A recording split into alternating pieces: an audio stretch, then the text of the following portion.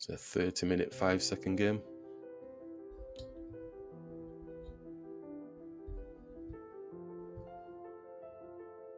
Let's hit this center pawn. Let's just grab it. There's actually no point in doing this queen move because the bishop just attacks it, and it's kind of developing the bishop for him. There's no point going there either. So let's just go back to where we started.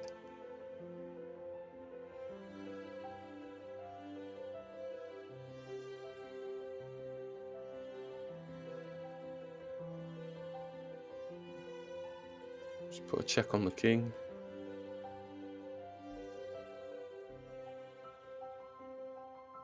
Let's take.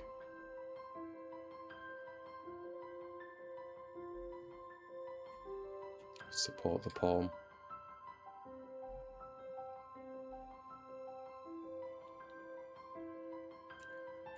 Let's develop the knight, ready for castling.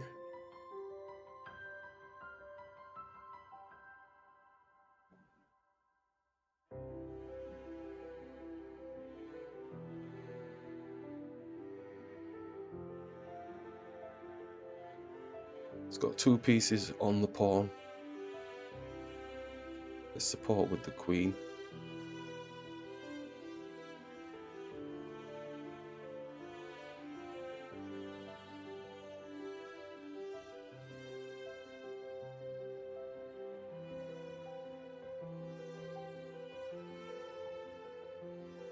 It's probably going to block the queen's access to this square for a check on the king.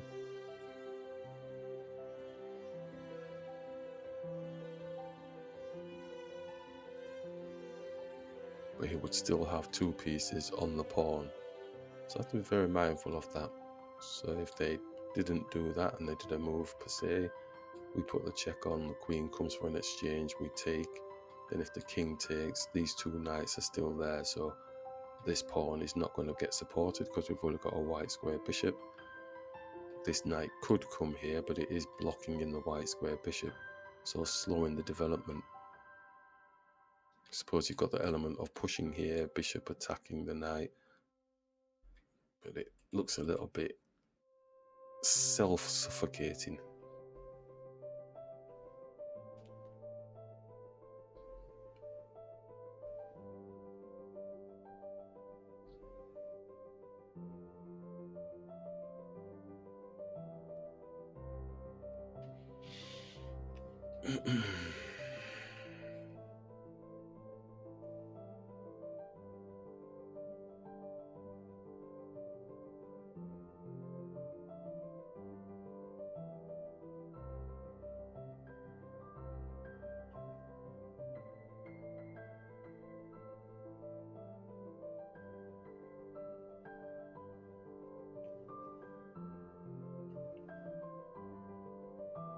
So the bishop's moved, but it gives us time to castle, or actually go for...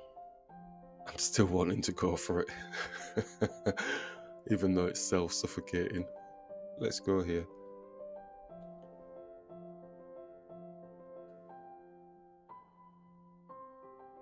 I mean, the knight could go back and block if they're risk averse to getting rid of the queen.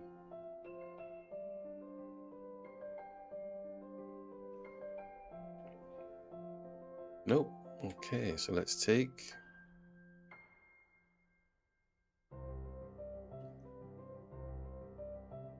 If the king takes, obviously they know. So they've taken away the power of attacking the pawn. So we can come back and castle, or we could attack their bishop. But if we attack their bishop, the knight takes the pawn. So our bishop could attack their knight.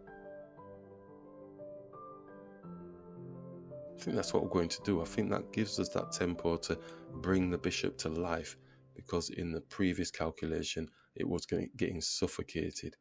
Now we're bringing the calculation back to life based on that, on those findings.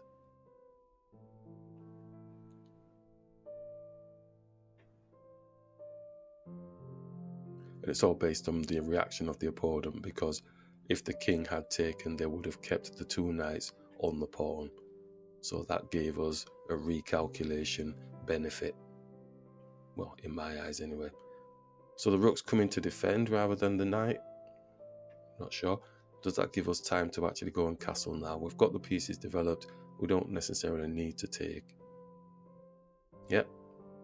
Let's castle.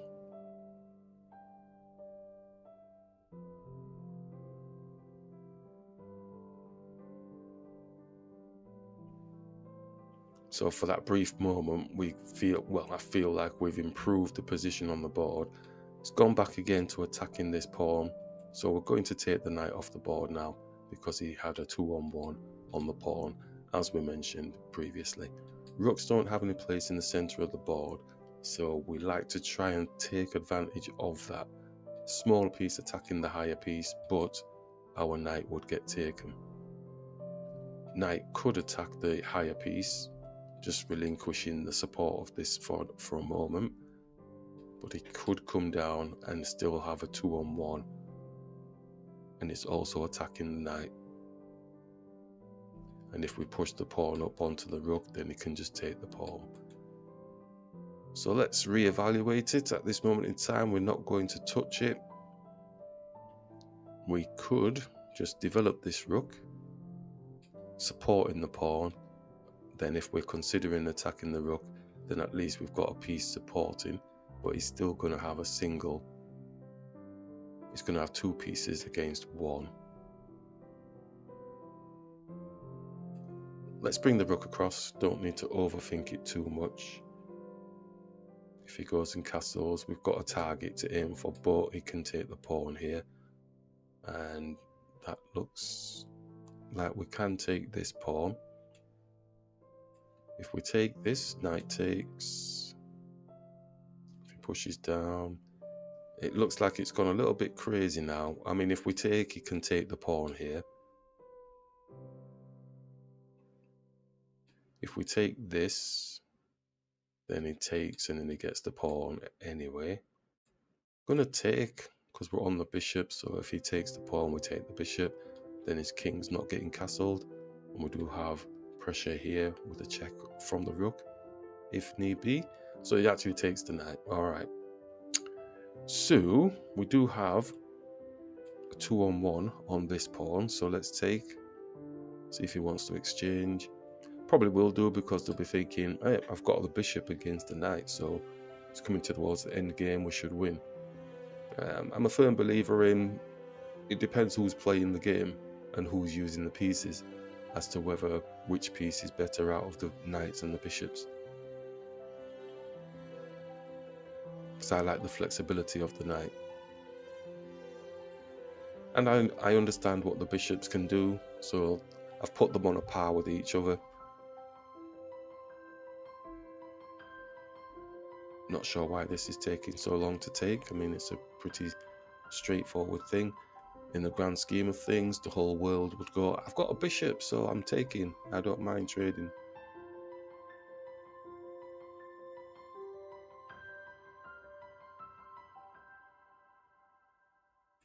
Yeah, I don't know why that took so long. So he's x-ray through to the pawn here, so we can bring the knight back down, just defending the pawn. It's going to attack the knight here. That was probably a missed opportunity, so we'll push this pawn, just protecting its... Oh, and they're going a bit fast now. Okay, so we're going to attack the rook and the pawn.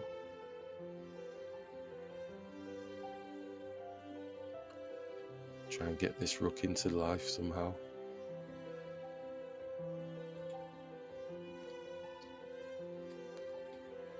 Ooh, a little bit of a fork, so get to double the pawns maybe, or he just goes down and gets it from here. So we'll do the fork thing.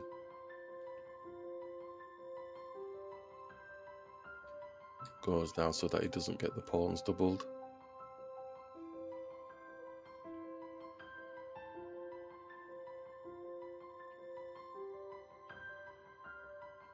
His rook will be in the center of the board for a brief moment, so can we take advantage of that?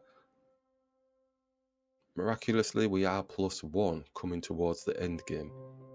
Pawn majority on this side. Let's... Oh, if that pawn wasn't there, we would be quids in. Get a check on the king, double the pawns like we said. Start moving the king across. It's looking to come here to attack this pawn, which he does do. Just going to bring the rook across. I'm going to keep it real simple as best possible. Just defend stuff that they're attacking. Get the king across here. Rook has to move now, so it's got no space. So moving back to attack the king. So we're going to see if we can get a rook exchange or not, but he's not going to go for any of that. So do we want to come? Really, we probably want to stay. Let's just move the king. Alright, and let's attack the rook again. And get the king across. Yeah.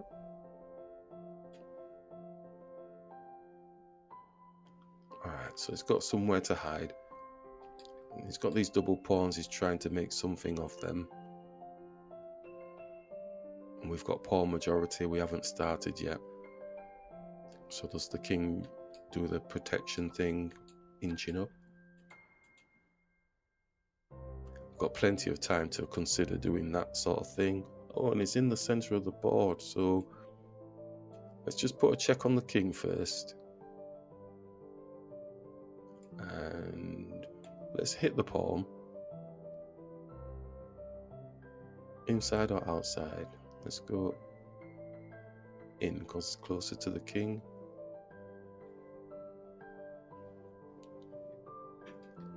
Probably attacking here. We can always come back. We're not afraid to come backwards or across a horizontal. I'm not tunnel visioned in attacking these pawns or anything. I'm just looking at what they're potentially going to be doing. I think the rook is coming here to attack this unprotected pawn. So simply bringing the rook back is going to defend it, surely.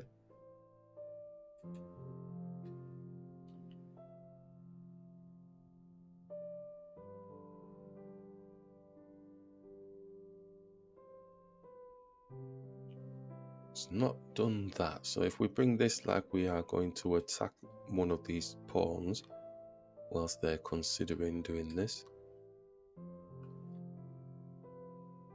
It's coming around the back. It's coming around the back. So if we go and take, then he comes around the back here.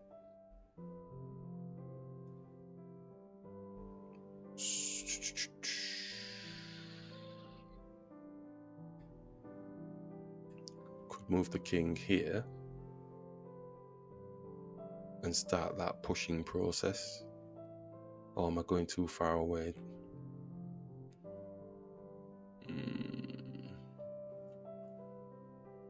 We come there, he comes across, puts a check on us, we move across.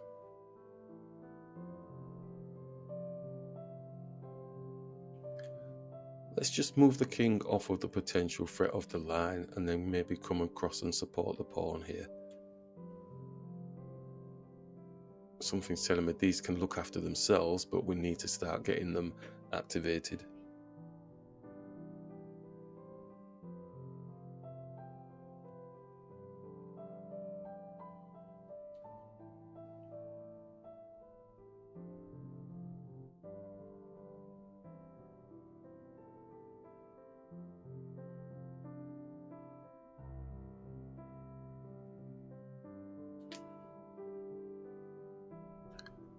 Okay, so he's attacking our pawn majority.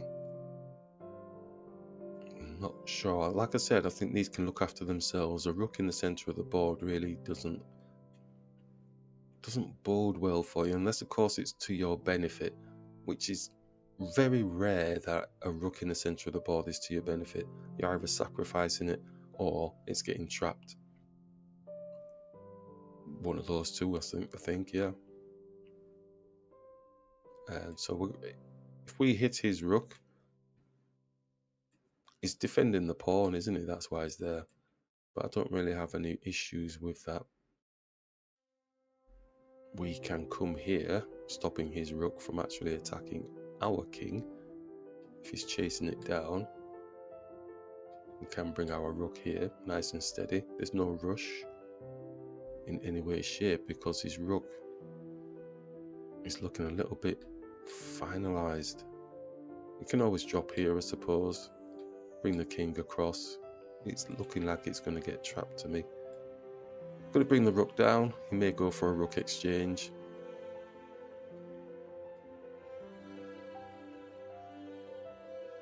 So these types of endings, these are the types of things that I'm practicing for, especially for like playing over the board.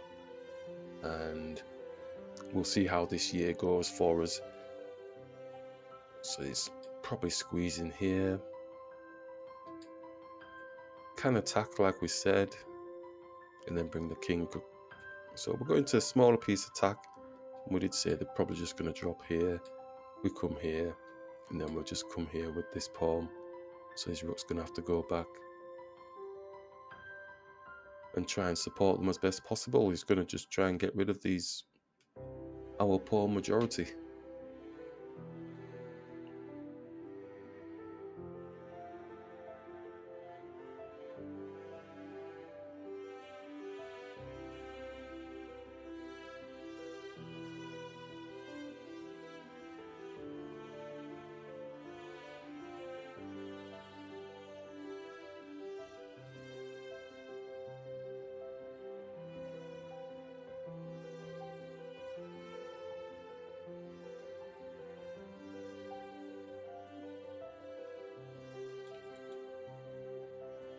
It's not gone there.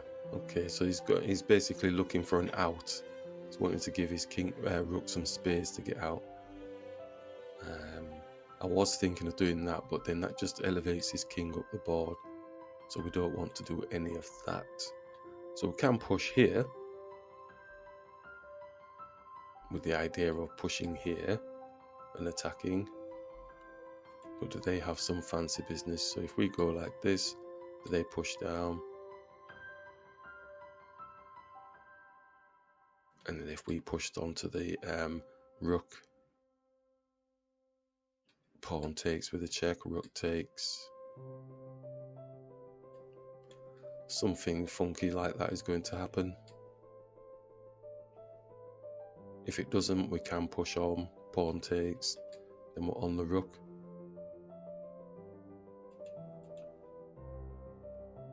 Nothing like that has happened. Just reassess. Nope, that looks pretty straightforward to me.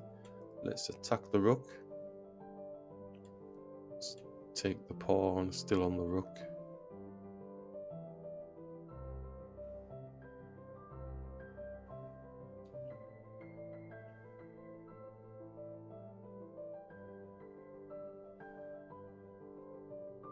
So it's coming back.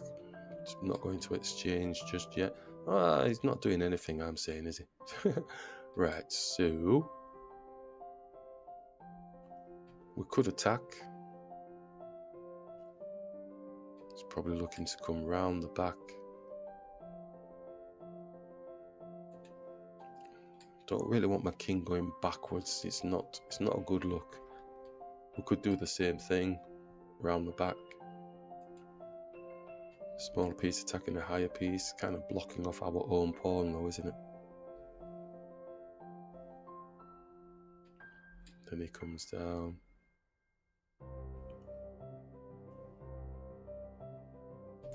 Then he can attack the pawn. We've got nothing defending the pawn there.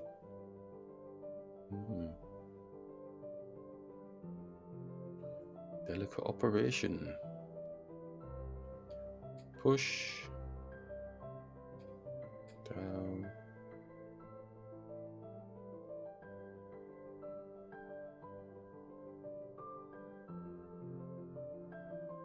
Yeah, I don't think I like them apples, you know. If we come back, then he can't come down.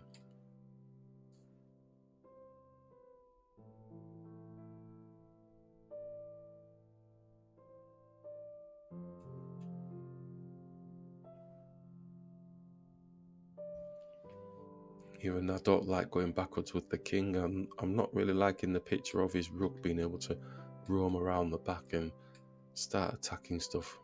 And that might be a nice touch. We don't really want to be taking this pawn. I'm going to push it. Now we've got a pass pawn. So that gives them something to think about. Getting a check on the king here. So that probably might have been the better move, the king here. Because it does stop the rook from coming down. Good. Oh, what's happening? Oh, no, no, no. Well, we've got a pass pawn. I don't think I need to worry about anything. Let's take. Let's push the king.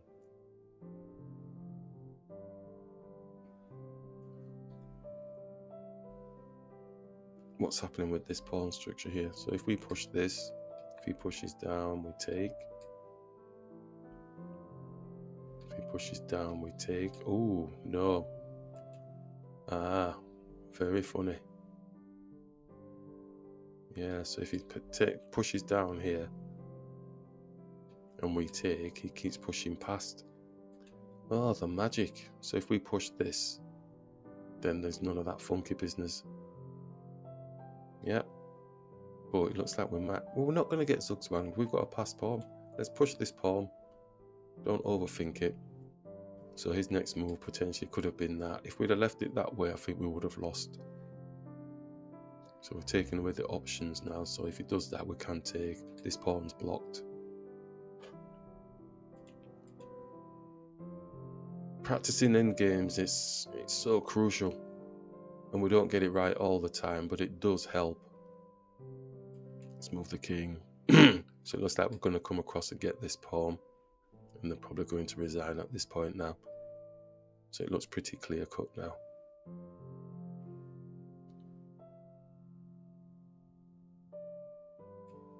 Those crucial last 3 moves, I think, were... Yeah. So he has to just keep defending that. Even if he goes behind, the pawn's going to get promoted, so there's no point, really. There we go. Let's just capture. Excellent.